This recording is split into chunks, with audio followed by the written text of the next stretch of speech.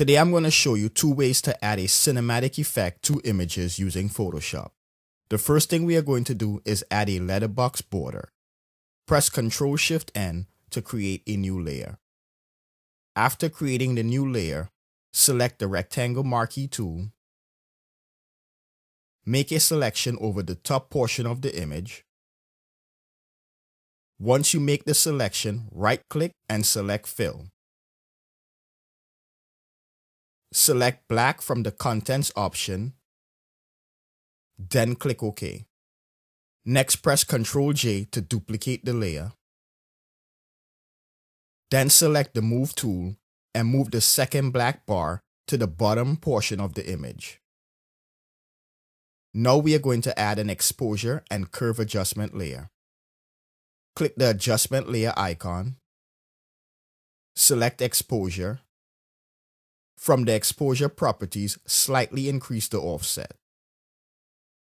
Click on the add adjustment icon again, but this time select curves. From the RGB menu, select the blue channel, then drag the bottom of the diagonal line upwards. Now select the red channel and drag the bottom of the diagonal line to the right. You can experiment with other channels and move the diagonal line to different positions. So that is one way to add a cinematic look to images. The other way is using LUTs. All the steps are the same, but instead of adding a curve adjustment layer, I'm going to add a color lookup adjustment layer. So I'm going to delete the curve adjustment layer. Then I'm going to click the add adjustment layer icon and select color lookup. From the 3D LUT dropdown, select one of the 3D LUTs. I have several LUTs installed. If you would like additional LUTs, I have a link in the description. So that is two ways you can give images a cinematic look using Photoshop.